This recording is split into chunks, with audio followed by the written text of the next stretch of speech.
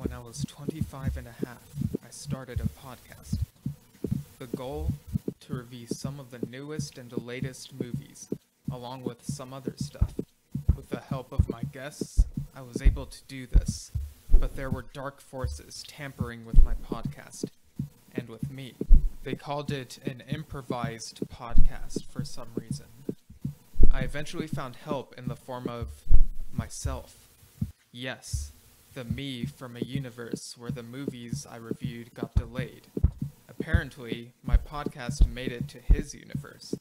I know now that it is my duty, for the good of that universe, nay, the multiverse, to keep recapping and reviewing these movies, to hold listeners over until they could eventually see the movies as they were made in their world. For some reason, they come out differently in my world, but it's kind of entertaining that way. My name is Steven Schinder, and this is Delayed Replay.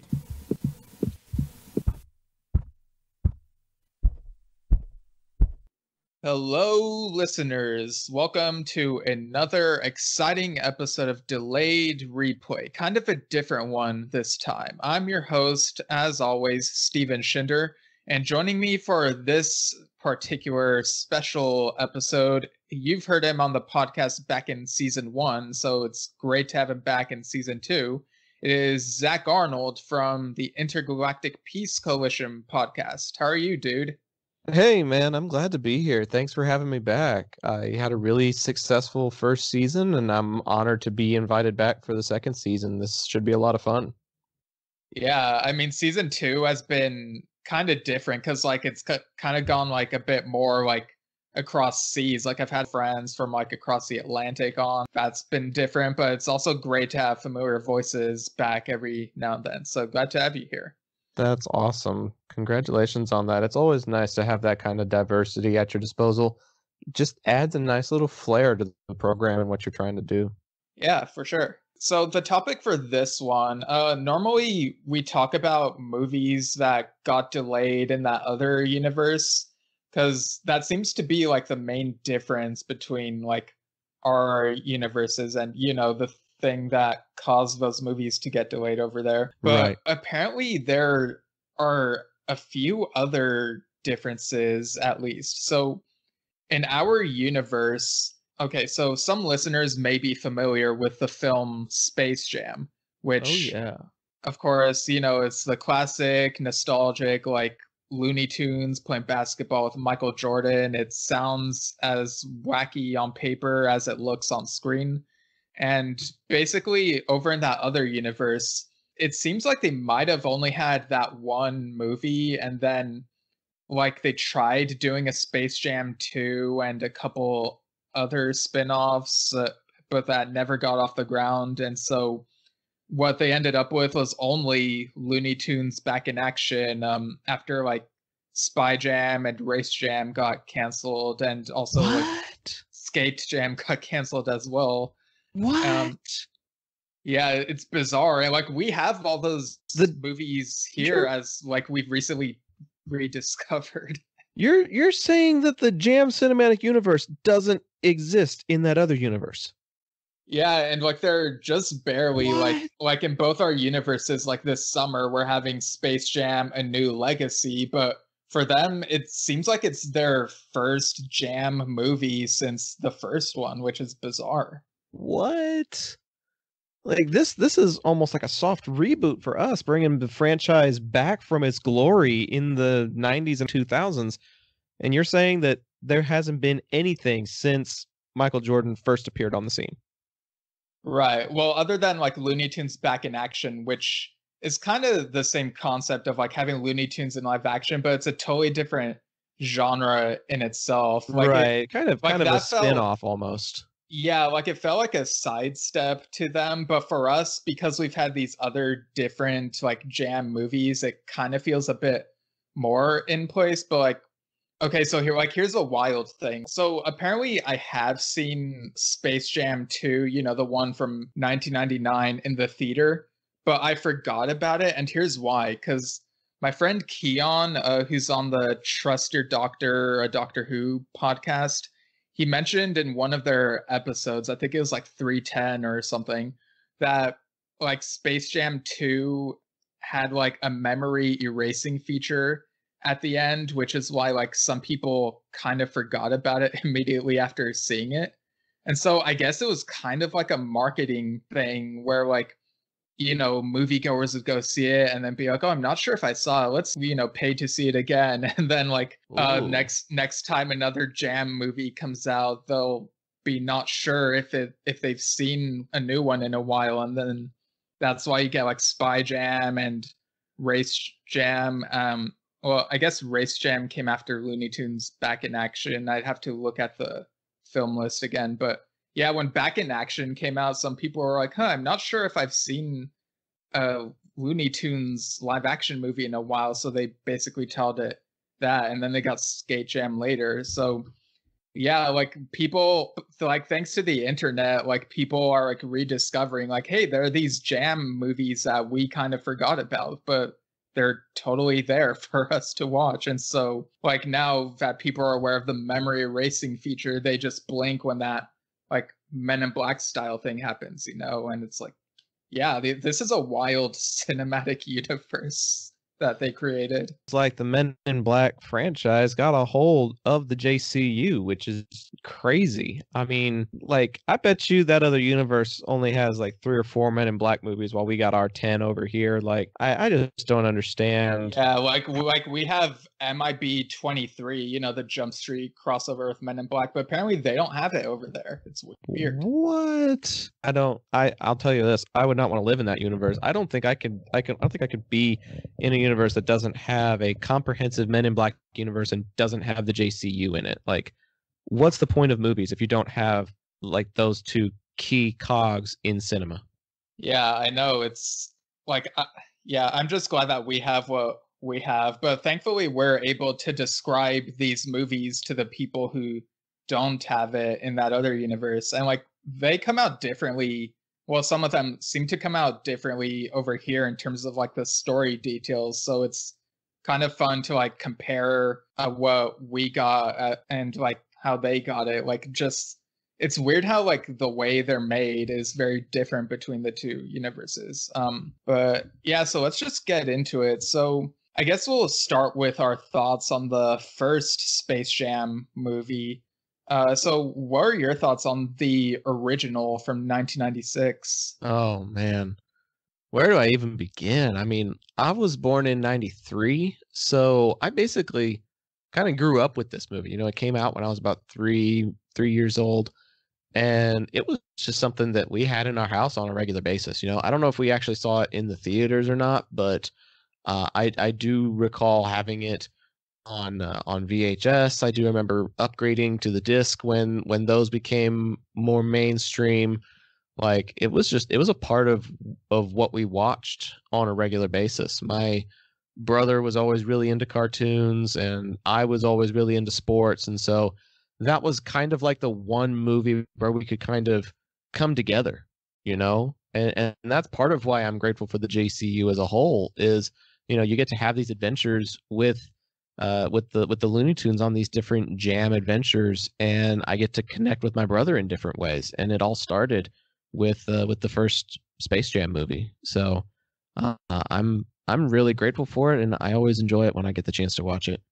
Yeah, like you, I had this in my house like for much of my childhood. I still have the VHS in a box over here somewhere. Wow. But yeah, like it was something that I watched a lot. Like it was in constant rotation with the likes of like The Lion King and other VHS classics I loved watching at the time.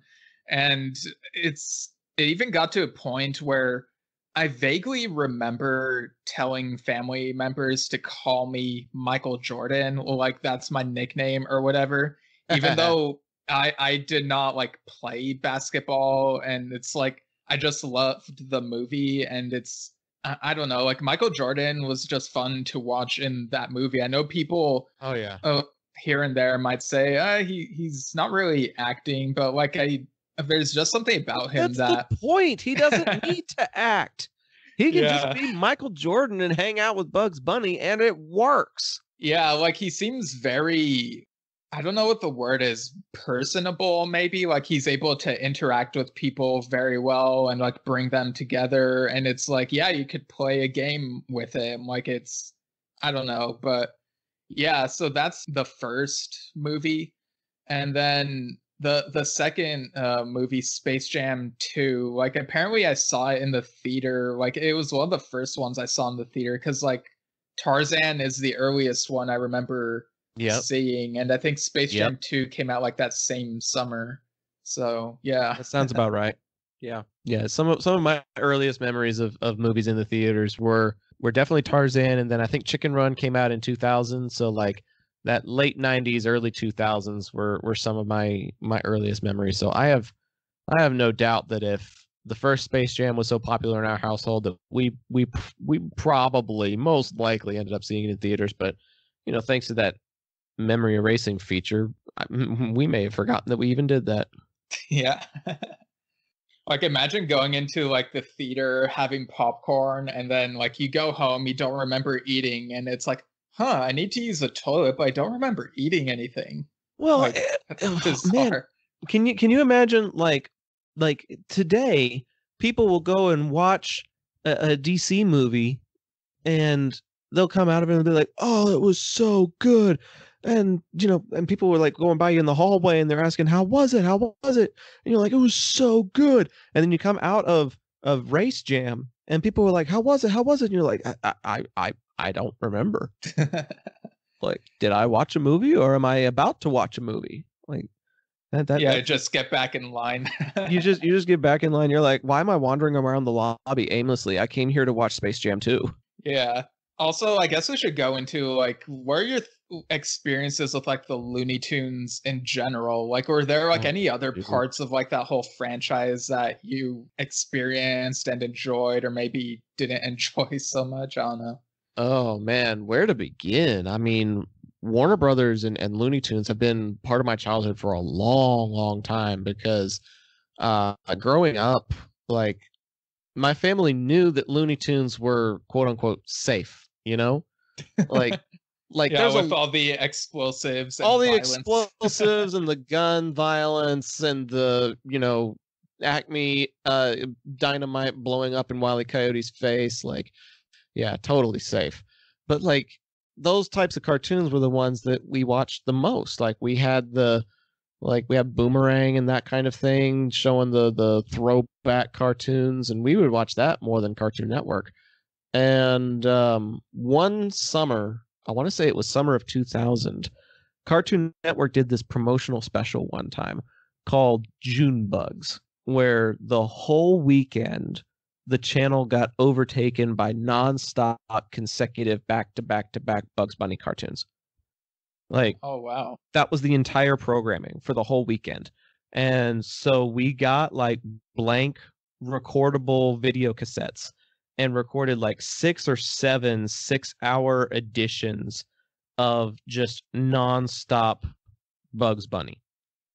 And we had that for as long as we had our VHS player, right up until we made the switch to DVD. We would watch those June Bugs specials on a regular basis. And then a little bit later, after I got older, we watched the Lunatics. You remember the Lunatics Unleashed? Oh, I unironically enjoyed the Lunatics. I did too. It was like Justice League meets the Looney Tunes, and right. I thought it was cool. I was like, whoa, look at these guys. They're out there saving the city using their Looney Tunes technology. This is cool. No, I genuinely thought that show was going places, and then it only went like 2 seasons. Yeah, I remember it came out like around the time that I got into the Teen Titans cartoon, which was the first DC cartoon that I really got into before like all the other DC stuff. And so like having them in the tower is like, oh yeah, it's like Looney Tunes by way of Teen Titans. And like I think it only lasted like 2 seasons. And like in the second season, they brought back more villains that were or looked like some of the other Looney Tunes characters. Like Elmer Fudd was like this I remember there was an episode where there was like a whole army of him, and it looked like it was basically like a Wizard of Oh wait, actually, you know what? I'm getting that premise mixed up with Duck Dodgers. There was an episode where they basically it was like Duck Wizard of Oz, and Dodgers. they had to like sneak in, and they're like, "Where'd you get this idea?" And Porky, or the character that's like Porky, was like, "It was the Wizard of Oz." And so yeah.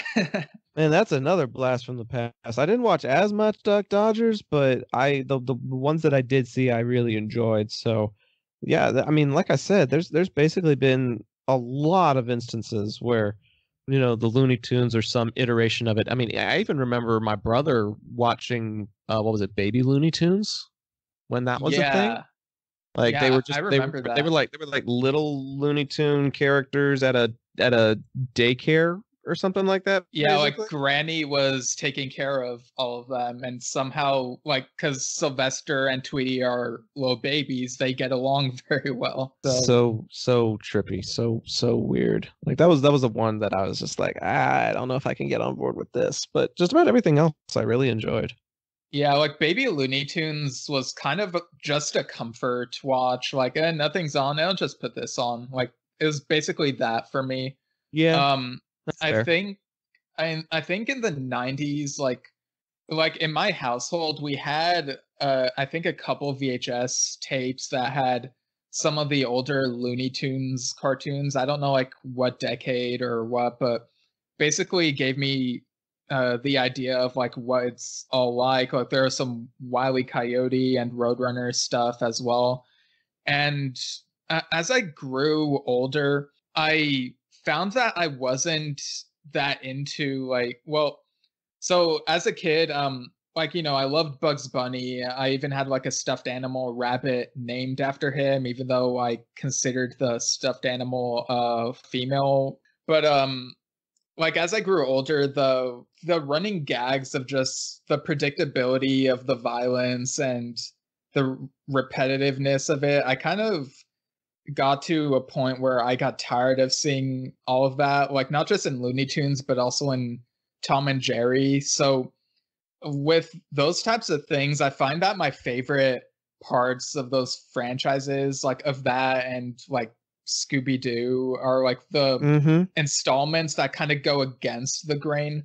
And so for the Looney Tunes franchise, my favorite show of that whole thing is the Looney Tunes show from the like early 2010s, where they're basically living in like the suburbs, and it's kind of like a sitcom, and it just kind of reminded me of Seinfeld, which I was really into. And so like I was kind of into that whole vibe of it. And Yeah, that's yeah. fair. I've always enjoyed sitcoms, but I think by the time the early 2010s came around, I was like entering high school and starting to think, oh, I'm too cool for Looney Tunes. And so like my attention kind of shifted to other things at that time. But it's funny how you kind of come back around to your childhood by the time you reach your 20s or so, and you start thinking about all those good times, and you're like, why did I ever stop watching this? Like Warner having the Looney Tunes shows and Looney Tunes episodes available online now is just, it's like a nostalgia trip anytime I want it. And it's extremely dangerous because I can just keep browsing for like episodes that I remember from my childhood and be like, oh, I remember this one. Oh, I remember this one. And the next thing you know, like 5 hours have passed. Yeah, like you get the older stuff as well as some of the newer stuff on HBO Max. So it's nice that they're all there in one place, or at least have like a huge collection of the stuff. So that's pretty cool. Um so yeah, with Space Jam, so Zach, do you play sports, right? Or you've watched sports? Like A little bit here and there, dabbled in it from time to time. I played basketball in high school, and then I worked in my university's athletics office for about 4 years while I was working on my bachelor's and my master's degree. So I've been around just about everything: tennis, basketball, baseball, softball, golf, volleyball. I've watched stuff like cricket and lacrosse and rugby.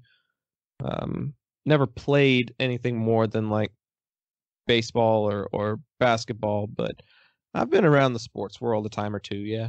Yeah, so between 6th and 7th grade, I think it was, that was when I joined like a summer basketball league, pretty much because my family kind of pushed me into trying it. And so it was kind of whatever to me. Like after I was done, I was like, yeah, I'm never doing that again. Like my brother was more of the sports fan, he especially loved playing basketball. So was like more his speed, I guess. He still like watches the Lakers from time to time, I think. And like the only sports games I really went to were like in college when I would like cheer on Anteater Quidditch at my school, UC Irvine. The Quidditch the team. Eaters. Yeah. But yeah, so in the first Space Jam movie, it kind of has the distinction of like showcasing 3 different sports, in that you got Michael Jordan playing basketball and baseball and also golf. So you kind of have like a little trifecta there, I guess. This is true. I don't know which one he was best at, though, if I'm being honest. I mean, he did get a hole-in-one in golf in the first movie, so... Yeah, but that was like due to like the magnet that Bugs had under the ground, right? It was kind of helping him with that. You don't know that. Maybe he just got lucky.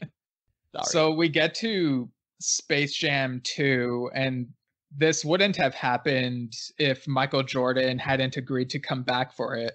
So it's great that he came back for it, but you can also tell from time to time that he seems a little over it. Like, it kind of helps that his character in the movie is like supposed to be washed up and is thinking of like retiring from basketball again. But it kind of took me out of the universe from time to time, seeing how washed up he seemed like he really was in the movie sometimes. Yeah, I mean, I can only imagine how big of a payday he must have gotten to come back to this franchise. And that must have been his only motivation for it. Like, he was decent in the first movie, but you could really tell how much he was phoning it in this one. Like, he was just going through the motions, what motions he was able to go through, and it was just a little choppier, I guess. Like, his motions weren't as fluid, and his extensions didn't feel quite as magical as when he extended for that game-winning slam dunk against the Monstars. Like, there wasn't that sparkle that was captured by having the live action Michael Jordan surrounded by Looney Tunes characters. And it's the fault. It's a plight that all sequels have. They're almost never guaranteed to be as good as the originals. I mean, there are maybe, like, I can count on one hand how many of the sequels I consider to be on par with originals, and Space Jam 2 just wasn't one of those. It was a fun movie, but Michael Jordan's choppy movements and choppy acting definitely hindered the entire project. I think the people behind the scenes were very aware of this, which is why they wrote it in such a way where, like, yeah, this will be Michael Jordan's last movie, but we could still do other stuff after this with like other genres, other people. And so right. I do kind of appreciate that it's not just the Monstars as the villains again, but it's kind of the same concept in that you get this alien character called Berserk-O. Berserk-O is he's voiced by Mel Brooks, and like he's kind of sillier, like not as like furious or angry as the Monstars could get at times. So it's kind of a different brand of like villainy. Like he kind of reminded me of Gene Hackman, Lex Luthor at times, just like how silly he'd be in like his demeanor, kind of chaotic in nature rather than demonic. Yeah. I mean, the thunderstorm that befell the Monstars and the way that they treated the Looney Tunes characters when they were juiced up, that's not quite the approach that Berserk-O takes in this film. He seems to be more interested in disrupting the status quo that is Looney Tunes land. You know, they have their ways, they have their approaches, they have their antics and whatnot. And Berserk-O just seemed more set on disturbing life there, finding ways to make things different and uncomfortable for his own personal gain, of course. You know, I think the Gene Hackman comparison is very, very accurate. Like, there were things that Berserk-O was trying to do that was for his own personal interest, but also for the interest of just disturbing life in Looney Tunes land. Yeah, it's funny because if you just read his name on paper, it's like, oh, Berserk-O, that sounds like a monstrous type of villain. But like an explosion or something. Like he's gonna go berserk on us. Yeah. Yeah. But like he looks kind of like he's dressed kind of like a superhero in that he has like a cape and like a big O and an exclamation point on his shirt. He has like a hat with like a third eye on it, and it's like it just looks really silly. And basically, yeah, like his motivations are different in that he's just doing it for the lulz. He's not like trying to get more customers at a theme park or whatever, like the aliens in the first movie, but like he has like his own minions, and he's just like, yeah, I just want to stir trouble in Looney Tunes land. What are you gonna do about it? And it kind of fits like that classic Looney Tunes humor, I guess, and just how ridiculous it is. Yes, but I think part of what ended up hampering this movie again was perhaps it was a little too similar, perhaps a little too on the nose. You know, instead of looking at this as a potential Space Jam movie, which had kind of set the tone for like there being some sort of crisis that they have to resolve, it felt more like just a giant extended Looney Tunes episode. You know what I mean? Like it felt very within the realm of possibility to have some alien creature come into your world. It was almost like Marvin Martian, you know, and instead of trying to blow up the Earth, it was this out of this world character who was just trying to disrupt life in Looney Tunes land. You know, it makes me wonder just how they were able to find a way to justify bringing Michael Jordan back just for some sort of essential grudge match against Berserk-O. You know, like what kind of competitive edge were they really trying to achieve in this? I feel like there was a little bit missing in there that they could have expanded upon if they had found a way to raise the stakes just a little bit higher in that basketball game. Yeah, and like it starts off with a basketball game, but like Berserk-O is like, oh, we're not gonna do just a basketball game. We're gonna do baseball, golf. We're gonna do it all because, like, I guess the people making this movie really wanted to go big or go home, and it's like, how do you do a sequel to like the greatest basketball movie of all time, arguably? Like, I honestly don't know what other basketball movies there are, so don't quote me on that. Oh, there's plenty. Oh, dude, there's plenty. Hoosiers first comes to mind, and then there's one about a team from Texas that wins the college basketball championship called Glory Road. It's a Disney film. It's on Disney Plus. Oh, I think I may have seen that one actually. It's really, really good. Like, not to distract from the conversation too much, but anytime I get a chance to talk about that movie, I will, because that school that they made this movie on was the first school to have 5 black players starting in a national championship game. Their starting lineup was all black players, and that was the first time that had been done in championship game history. So that's really cool. It was a really cool movie to watch as they like came together and learned how to be teammates with each other, even in a really, really racist part of Texas. Like it was a really interesting timepiece. And so that's one of my personal favorite basketball movies.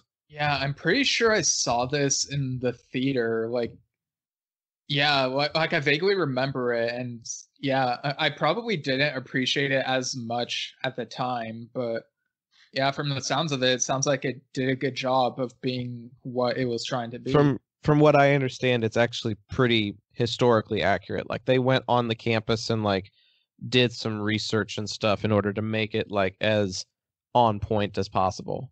And so, yeah, I've got plenty of good things to say about that movie, probably more than I do about this one, because you're right, doing all three sports at once and trying to like simultaneously put a basketball in a hoop while also hitting a golf ball up into the stands while, there was just so much chaos going on that I mean, Berserk-O's plan was going to perfection because of the chaos, but I mean, it was almost hard for the viewer to keep up with what exactly was going on, what the score was, what the stakes were.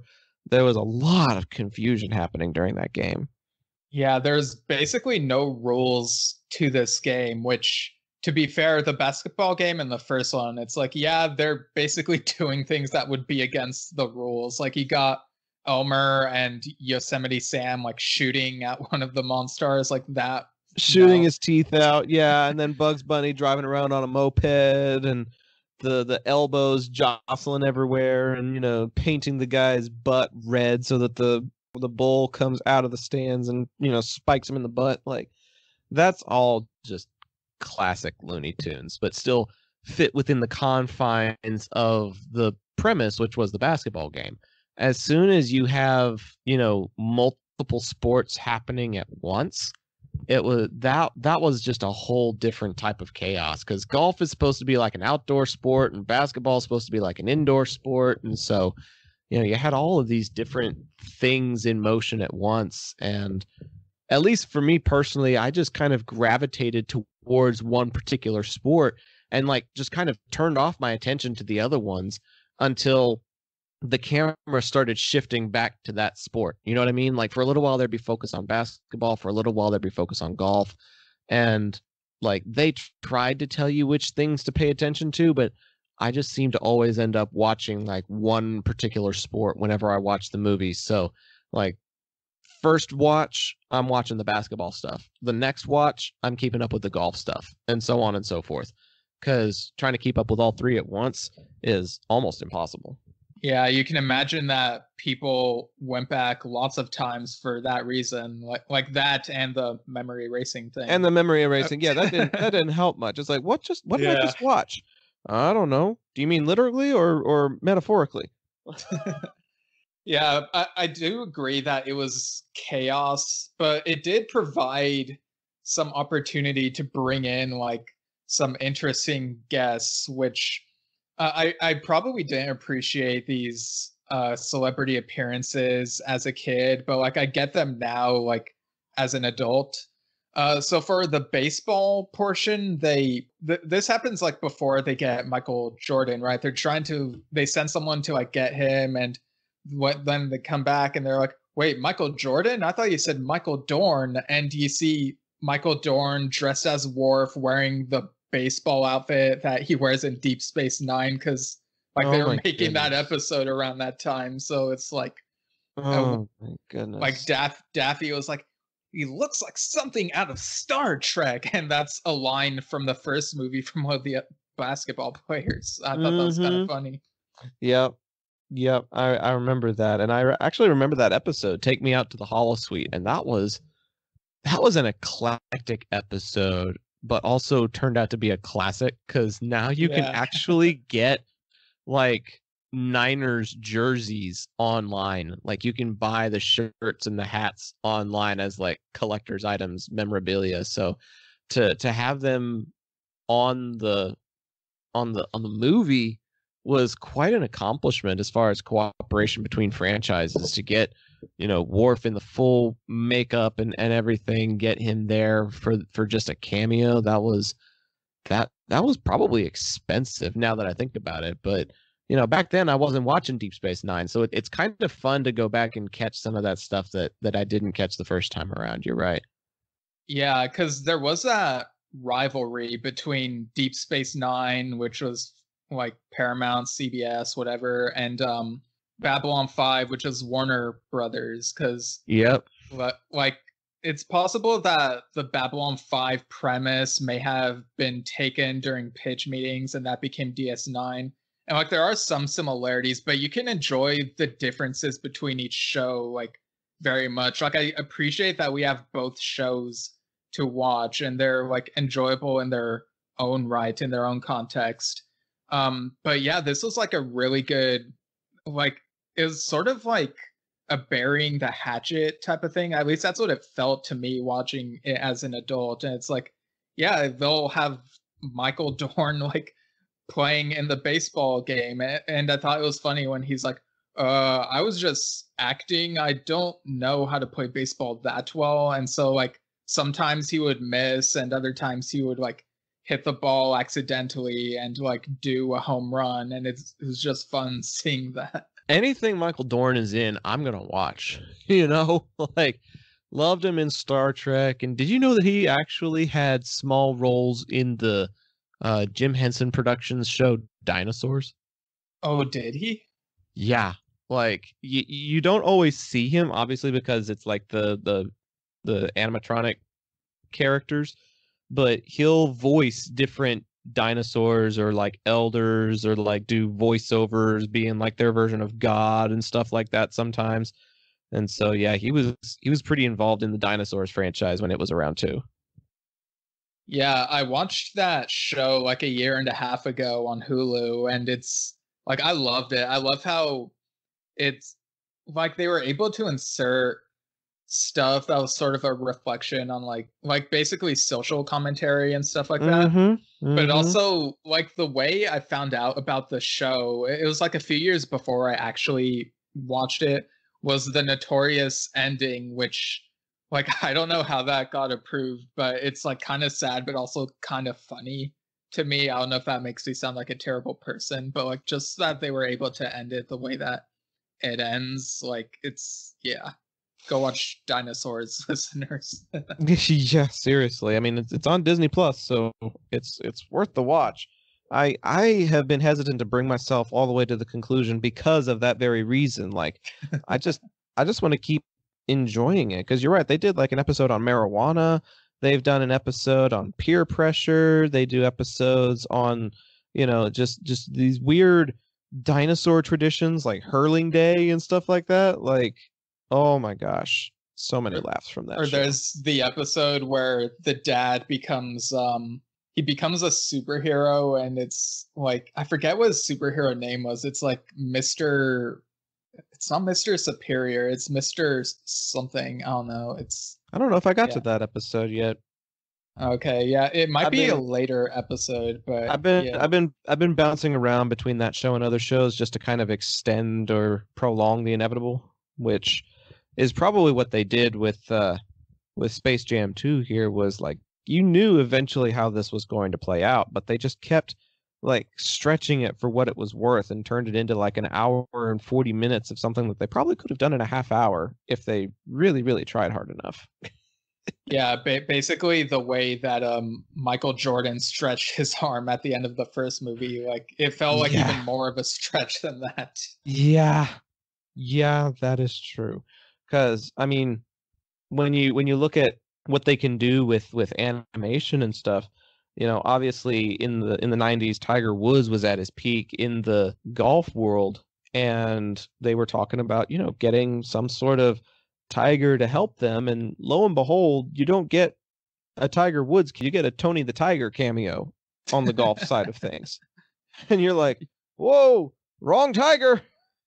But yeah, I mean, he's athletic enough that he still kind of, you know, helped out a little bit, but probably not as much as Tiger Woods would have. But yeah, still. like earlier you see Michael Jordan golfing with Tiger Woods, and then you're like, oh, is Tiger Woods going to help later on? But nope, it's Tony the Tiger. and it was like, that shot was great. I just lost it. I was like, no, you can't be serious.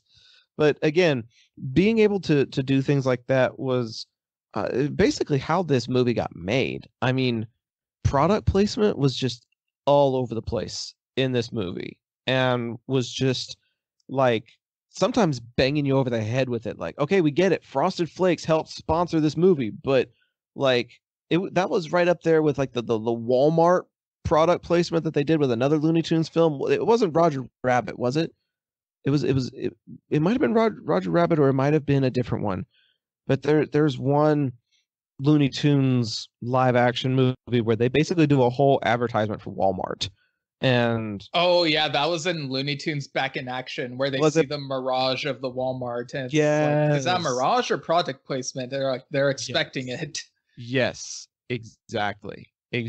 We got more of the same with that, with things like Tony the Tiger representing Frosted Flakes. Like, just so obvious that it just becomes comical. Yeah, and I mean, even in the first Space Jam movie, you get that part where Stan, played by Wayne Knight, is like, he goes to Michael Jordan and he's like, get your whatever brand of shoes he's wearing, and it's like, we'll get you some Gatorade, McDonald's, and we'll pick them up at something. I don't know the whole line, but it basically like advertises like half a dozen different things in one sentence. Yep. And it's something that I didn't notice as a kid, but watching it as an adult, I was like, that's hilarious. Yep. And weirdly, Stan, like that was my introduction to Wayne Knight. Like, this was long before I saw Seinfeld, and so like I knew Wayne Knight as Stan from Space Jam, and when I saw him in Jurassic Park a little while later, I was like kind of terrified to see him eaten by one of the raptors or whatever. I was like, hey, why are they eating Stan? And like my brother had to tell me later on that, like, in the third movie they get all the dead people out of the dinosaurs' stomachs, or they're not dead or whatever, like they come back to life or something. I don't know. Nice little white lie in order to get you to watch the movie. Yeah, I tell you though, dude, like Wayne Knight was the king of the 90s. Like to be in Jurassic Park, to be in Space Jam, to be voicing Al in Toy Story 2, to be in Seinfeld, and then he was also Officer Don in Third Rock from the Sun. So like his appearances in the 90s are probably unmatched to anyone else's. Yeah, he even voiced Zoot in that My Favorite Martian movie that I had on VHS as a kid. Oh, really? Yeah. It hasn't aged well, I'll be honest, but it was something. Do you remember the Buzz Lightyear of Starkman animated series? Oh, I love that. That was a good show. Like, low key, that was a really good show. They did a 70-minute feature film to kind of introduce you to the franchise. And Evil Emperor Zurg was voiced by Wayne Knight in that little 70-minute feature. Yeah, that's... Oh, okay, this is kind of a tangent, but kind of related. But just today, I mean, we go on tangents all the time on this podcast. So my friend Greg, who has co-hosted on a few episodes this season, he and I are in the Discord chat for Sci-Fi and Horror Society. Mm-hmm. And someone called him, because he's the president of that club, and like someone called him Evil Emperor Gurg, because we nicknamed him Gurg because of like a typo at some point. And so like someone made like the Evil Emperor Zurg logo but changed it so that it said Gurg, and so like that was just a highlight of my morning. That's funny. That is funny. Yeah, I can probably quote that entire 70-minute feature-length film because my brother watched it like endlessly when it first came out. He loves Buzz Lightyear. He loves adventure stories like that. Like that was his jam back in the day. I see what you did there. This is a different type of Space Jam. Exactly. See, it all comes full circle. Yeah. I think I saw that 70-minute movie before watching Toy Story 2, actually. So, but yeah, like I just love totally be lost on you at that point then. Well, like I vaguely knew of Jessie and Bullseye because of commercials, but yeah, I didn't like actually watch Toy Story 2 until like a short while after watching that 70-minute movie, which Mm-hmm. Yeah.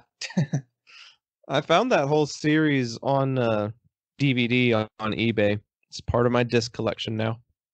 Oh, nice. Yeah, they need to put that on Disney Plus because I've kind of Agreed. been wanting to go back and watch it.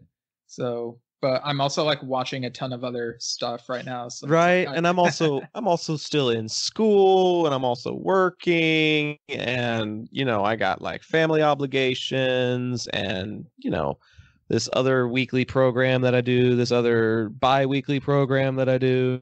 It's as if I didn't didn't have time for it or something. right. Also, the superhero name that Earl Sinclair and Dinosaur gets is Captain Impressive.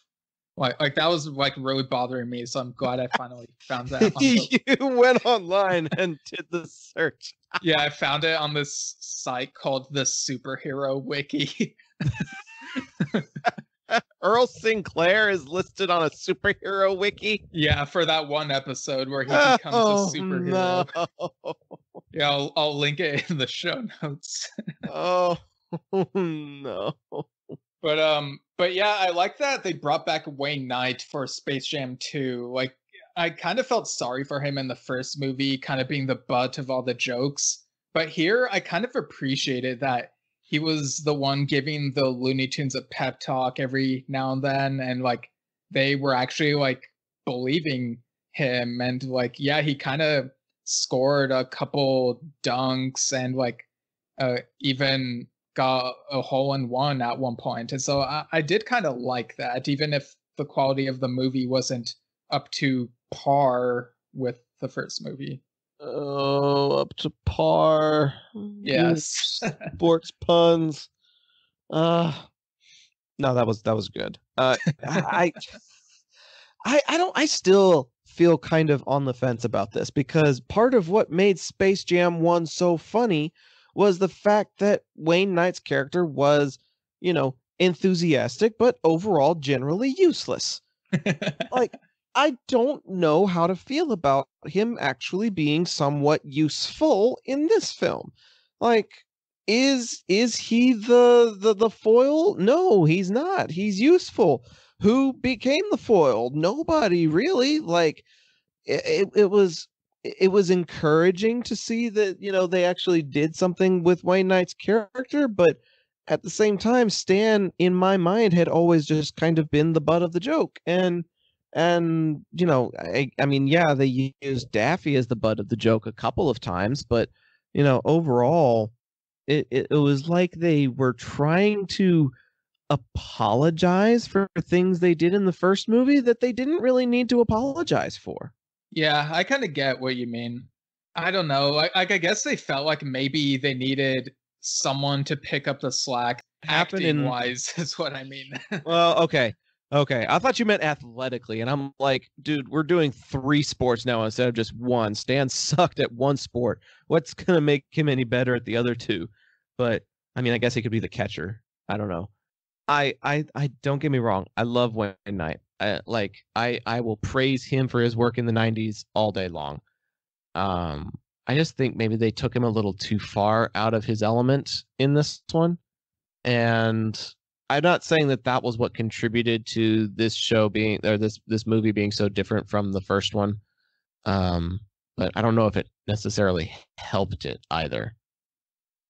Yeah, that's fair. Thankfully, Michael like kind of gets out of his funk in universe when like Lola like slaps him in the face and is like, look, you are the athlete here. You need to be top of your game, and like basically gives him like the motivational speech, like stop being so tired and down on yourself. Like, yeah, you'll retire someday, but for now we need you. He was almost like feeling sorry for himself or something. Yeah, it's really odd. I know that it's because of like real life stuff. Like, yeah, he's considering leaving retiring from basketball, which gets written into this, but I mean, he could have at least put a little bit more effort into it, like bring back some of that acting magic, which I mean, I guess because of this, they felt like they needed to bring in other acting talents. Like, for example, they brought back Bill Murray again because why not? And they also brought in Will Smith because the Looney Tunes are like, we saw him playing basketball in Fresh Prince of Bel-Air, so maybe he'll do us some good too. And so, Yeah. like, I do love Will Smith, so it was fun seeing him in this, but you could tell it was because, like, Michael Jordan wasn't feeling up to the task, like, acting-wise, so they needed someone else who is very charismatic to sort of balance things out, I guess. Well, and that's what's interesting about this movie is there's probably more live action mocap that happens in this one than what you had in the first one, because like predominantly Michael is the only one until Bill Murray shows up at the very, very end. Like predominantly in Looney Tunes land, there's only one human, and they throw in like 3 or 4 of them in this film, which was pretty clever. But I can only imagine that must have been pretty expensive too. Like this budget was definitely larger than the previous one that they had, and it definitely showed. Like they definitely tried to up their game as far as the animation and the integration and stuff like that was concerned. But I mean, it was a pretty tall task to try and get all of the different Looney Tunes characters interacting with all of these different actors too. Like Bill Murray spent most of his time on the golf course, which is understandable, and Will Smith spent a lot of his time kind of playing off of MJ on the basketball court. So I mean, they kind of delegated the roles a little bit, but still seemed like a pretty big undertaking, and I was pleasantly surprised by how well they were able to put all that together. Yeah. And like, I don't know, this is like such a wild movie, like having all these guest stars together.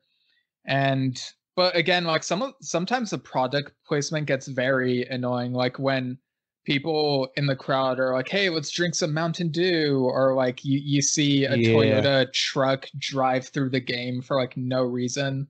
And it's like all these things, like there's just so much going on, you know? I mean, what wasn't one of the pregame snacks a Krispy Kreme donut box or something like that?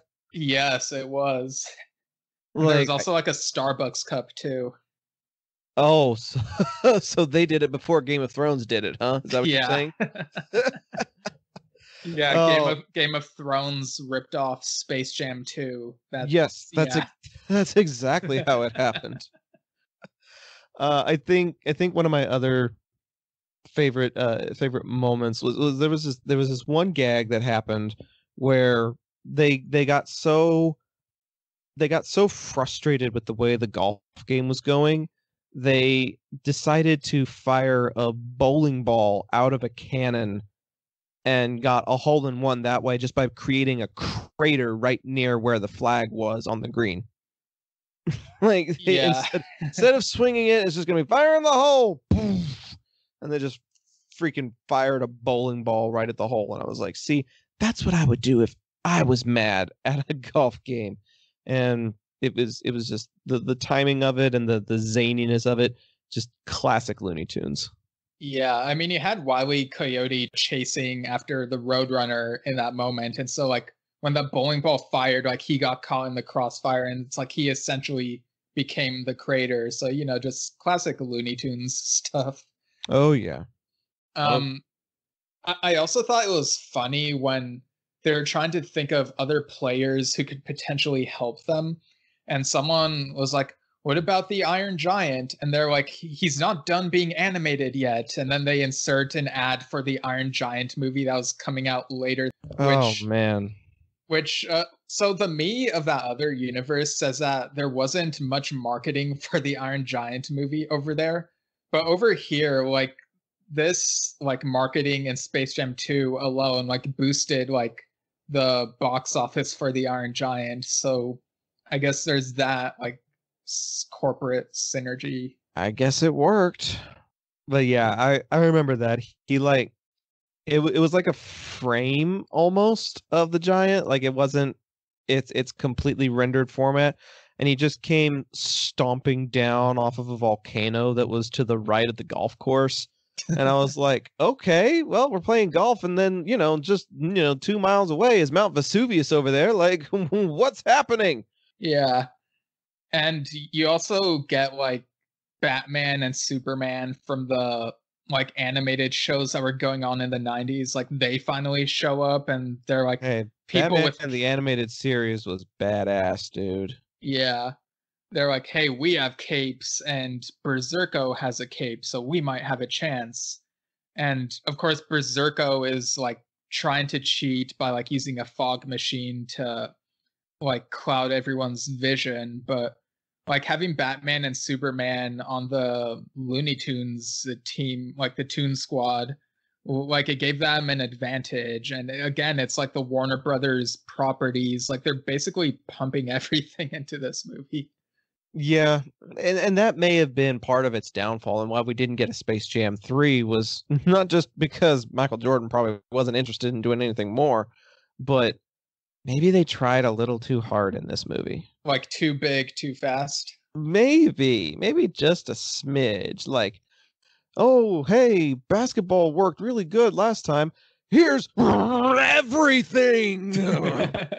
It was like they just threw everything they could possibly find into this movie, and it just became like a cluster of cameos and Looney Tunes gags and Warner properties and just everything you could think of. I'm trying to think of like what movie, like what if there was a modern movie that did something like that recently, because I feel like there was. Am I thinking of like Ready Player One or something maybe? Yes, Ready Player One. Although to me that felt natural because, well, I read the book first, and like the book is honest about what it is. It's like this online video game world, and obviously you can have anything in it. So it felt earned in that movie to me. But with Space Jam 2, it feels kind of weird after seeing how, I can't believe I'm saying this, more down to earth the first one felt. Like it felt more grounded in a way. And now like with this new one that's finally coming out this summer, Space Jam: A New Legacy, they're doing the Ready Player One thing again, and they're even gonna have the Iron Giant who was in the Ready Player One movie, even though he wasn't in the book. Oh man, yeah, it's all coming full circle, dude. That's the way it works. Yeah, cinema just regurgitates everything. Eventually, you run out of years. original ideas, and you have to come up with sequels and soft reboots in order to keep making money. That's the And way the industry works. I mean, Yeah. I'm okay with certain crossovers, but I mean, I definitely wouldn't want like a Star Wars and Star Trek crossover. Right. Like there have been recent crossovers that have been kind of weird. Like the Fast and Furious and Transformers one that I talked about with Greg last week. That was weird. And Well, okay. On that note, I have heard rumblings that they're also trying to blend Fast and Furious with Jurassic Park. Oh, dude. Okay. So, do you care if I spoil the end of Fast X for you? Yeah, go ahead. So there's a post-credit scene where like it shows a jungle and then you see like the foot of a T-Rex like stomp on the ground and you hear the roar. So I don't know, maybe after Dominion there will be like a crossover in like Fast 11 or whatever they call it. Like I don't know what's going on, but we'll see. Oh my gosh. I didn't think they had the guts to do that, but they went and did it. Wow. Yeah. Wow, that's crazy. I mean, I'm still gonna watch it because dinosaurs, But yeah, I mean, we're gonna watch Dominion and talk about it when it comes out. So yeah. oof, I'm gonna want in on that conversation. Ooh, yeah. Man. Okay, let's talk about the game itself, because there were some gags that happened interspersed throughout, but the game itself, this particularly the one that Michael was playing. You end it so magically on the previous movie with, the buzzer beating arm extension game winning shot. Like, how do you possibly come up with something more magical than that to finish off a game against a character like Berserk-O, who's been throwing, fogs and shadows your direction. He set up a hot dog stand on the golf course in order to draw a crowd right in the middle of where people are shooting. Like, obviously, this guy is just trying to be disruptive. So how do you counteract someone that's just being chaotic and destructive in a way that also lets you feel like you've accomplished something to win the game? Like, that was a pretty big undertaking for Michael and just the Space Jam people as a whole, I feel like. Yeah, and you could see, like, in Michael's face, he's like, I'm getting really tired of this stuff. Like, I mean, in his face, you could see the expletive in his face, but, it's like, this is a family movie, so... Yeah, you can see the expletive in his face and the dollar signs in his pupils. Like, they were the things that were, like, keeping him in the balance there. Eventually, he decides, all right, I'm going to end my basketball career on a high note. And so we get this, like, final, like, part of the game. And what'd you think of, like, how this whole thing played out? Like it was funny seeing, like, one of the minions of Berserk-O throw Porky because, like, pigs fly. Like, they make that joke. But, like, what'd you think of this, like, final match type of thing? I found it actually pretty interesting. Like, I know that I was just criticizing how grand of an undertaking it was, but considering how grand of an undertaking it was, they actually did a pretty decent job with it. Because, in golf terms, you have to make a putt, basically. If you don't get the hole in one, but you get it on the green, you've got to make a putt in order to get it in. In baseball, there's a lot of hitting the ball and somebody retrieving the ball in order to try and win the game. And in basketball, obviously, you have to make, like, shots into the hoop in order to get points. So how do you blend three seemingly different sports into one thing? Well, the answer is very simple. In classic Looney Tunes fashion and just in classic cartoon fashion, you bring all of this about with a big musical number. Like, of course, there's going to be a song and dance routine. We've had just about everything else in this film. Why not have a song performed by Bugs Bunny playing the guitar while there's, like, this 9-piece band going on behind him as he's encouraging Michael to, get this final triumvirate of pieces of the puzzle together. And what's really weird is with one motion of his arm, and this was actually really clever.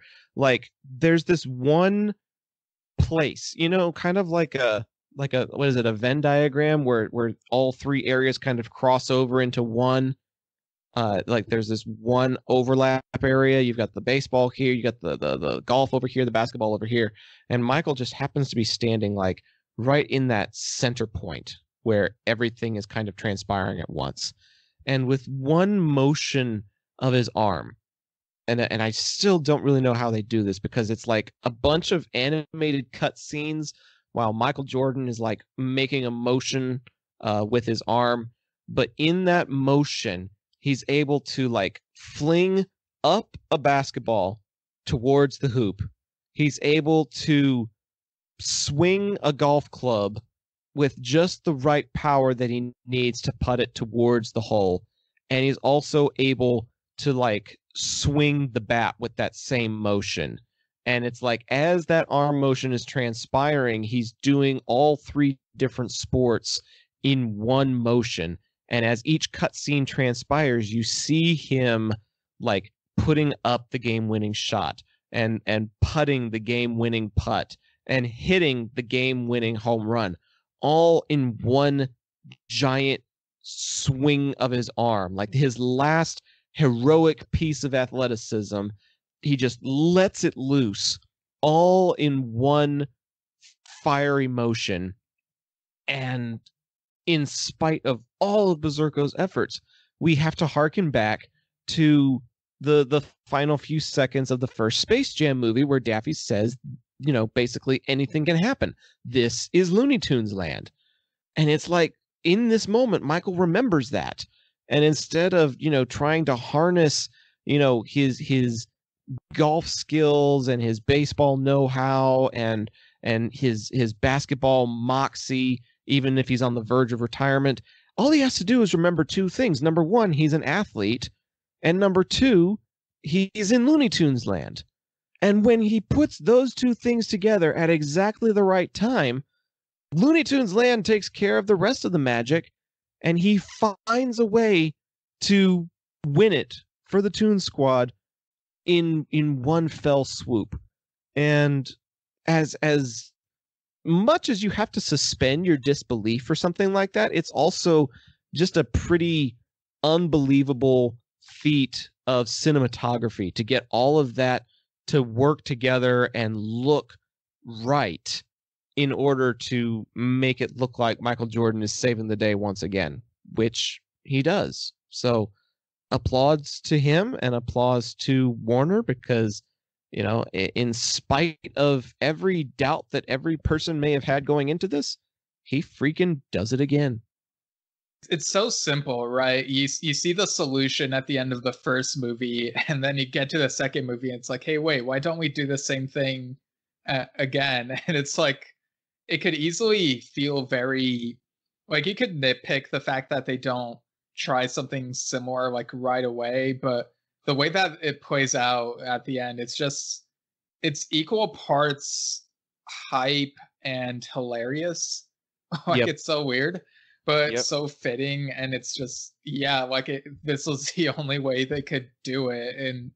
And the way they did it was, like I said, in classic Looney Tunes fashion, with a combination of outrageous and hilarious, but also in a classical cartoony type trope. You got like a big musical number, the song and dance bit going on, triumphant music playing and kind of coming to a crescendo when he makes all of that game-winning motion happen all at once. Like, it's classic cartoons, it's classic Looney Tunes, and it's classic Michael Jordan. And they put all of that together right when they needed it most.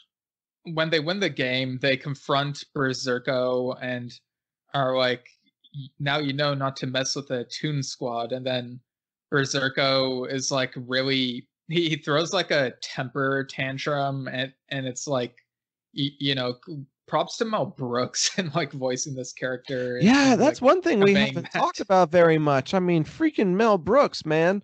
Like, my gosh, I really only knew him from Spaceballs coming into my rewatch. Like, I'll admit, Mel Brooks wasn't something that I watched a whole lot of growing up, but oh my gosh, it was almost like they brought Mel Brooks to life in Berserk-O's character. They literally designed and animated and wrote this character for Mel Brooks, and it wouldn't have worked without him.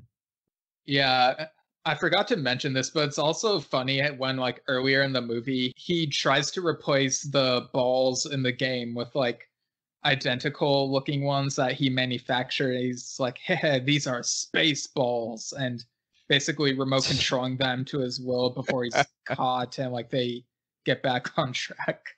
Of course, because you have to make that type of mention. Like, you can't really get Mel Brooks into a film and not hearken to some of his previous work. Like, you just can't. You have to throw in stuff like that. Yeah, like even though the works of his I have seen don't really work very much for me, I still appreciated that joke, and it was very fitting. I appreciate the effort and the meta humor. Even if I don't appreciate all of Mel Brooks's previous works, I appreciate meta humor. And of course, they do like the classic Looney Tunes thing where they strap Berserk-O to a rocket and then light up the end of it and just fire him all the way into space to parts unknown. So, yeah. I mean, why not send Berserk-O back where he came from? Go cause chaos somewhere else. Wouldn't it be funny if he ended up landing that rocket on Moron Mountain? Yeah, just like causes it to be destroyed completely. Well, I mean, it was already on the verge of collapse before the first Space Jam movie was done, but he seems chaotic but also somewhat capitalistic, and maybe he sees Moron Mountain as an opportunity, and tries to take it over and turn it into like Berserk-O world or something. I don't know. Yeah, that might have been fun, but alas. We didn't get a Space Jam 3, so I guess we'll never know. So before the humans head back to like their world, we see Bill Murray eating a lot of cartoon food. Like he eats like some cartoon pesto, cartoon hot dogs and stuff like that. And it pretty much sets up like a later scene toward the end where he has to go to the doctor and they do x-rays on him and see that there's like a whole city of like blood cells that look like people living in him. And like he calls the Farrelly brothers as like, I think we have an idea for a movie, and it's basically a little ad for Osmosis Jones, which came out like 2 years after this. Oh, of all things. I didn't even catch that reference. See, the watching through things through the lens as a kid is just totally different from seeing it through the eyes as an adult. That's clever. And so Michael Jordan is happy with this, how the game turned out, and he announces his like retirement from basketball. So the movie's historically accurate, I suppose. As close as you can be. Yeah. Yeah, and so we get this nice little scene where he's like hanging out with his family, and it's just like they have like a barbecue in the backyard, which hashtag barbecue watch, and like Stan. Oh yeah. Stan comes over uninvited and is like, "Hey, mind if I have some ribs with you?" And he's like, "This is more of a family thing," but his like wife and kids are like, "Yeah, let's have him here." And Michael was like, "Yeah, okay, whatever." And so, yeah, that was like a fun little scene, I guess. It was almost like an epilogue. You know how they do when the main story's concluded, but you're just not quite ready to say goodbye yet. So, yeah, having a family cookout with Stan involved, it's almost like a symbolic way of saying that Stan's part of the family now by having him part of that family cookout. So I liked that scene. I thought it was cute. And yeah, of course, obviously I'm going to be a fan of barbecue stuff. So maybe that's where I got my affinity for barbecue. No, I'm kidding. I'm from Texas. I've always loved barbecue. And so like as the movie is ending, we see that Will Smith is like still hanging out in like animation land or whatever. And he meets like the animated version of his Men in Black character, Agent J. He meets like the animated version because, the animated series of Men in Black was going on at the time. Right. And then the animated version like turns to the audience and uses the memory eraser device that the Men in Black use. Yeah, there you have it. Next thing you know, you don't even remember watching Space Jam 2. So there it is. Unless you blink like my friend Keon did. Oh, wow. Yeah. So only a certain percentage recall actually watching this movie in theaters. Right. And it's just the ones that just happen to blink at the right time. What's funny is that there's a Doctor Who episode that tells you don't blink. Yeah. But in the case of Space Jam 2, it's like, wait for it, wait for it, wait for it. Okay, blink now! Yeah. I also liked Will Smith's soundtrack for this movie. Like, you had that song that was kind of a hit back in the day, but not as much, where he's like, "Watch out for the Toon Squad. They're coming on the court. They're going to beat you at the sport." And yeah, it's kind of an earworm, I guess. But yeah, for basically just cashing in on like the Will Smith hype at the time, I suppose.